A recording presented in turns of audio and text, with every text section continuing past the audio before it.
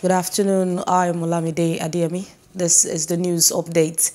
President Muhammadu Buhari has described as barbaric and condemnable the armed shooting in Anambra of the convoy of Senator Ifeanyi Ubah, the senator representing Anambra South District. The president made the condemnation in a statement by his spokesperson, Malam Garba Shehu, today in Abuja. President Buhari said, in quote, "We are deeply concerned about the activities of armed groups in the region and in other parts of the country.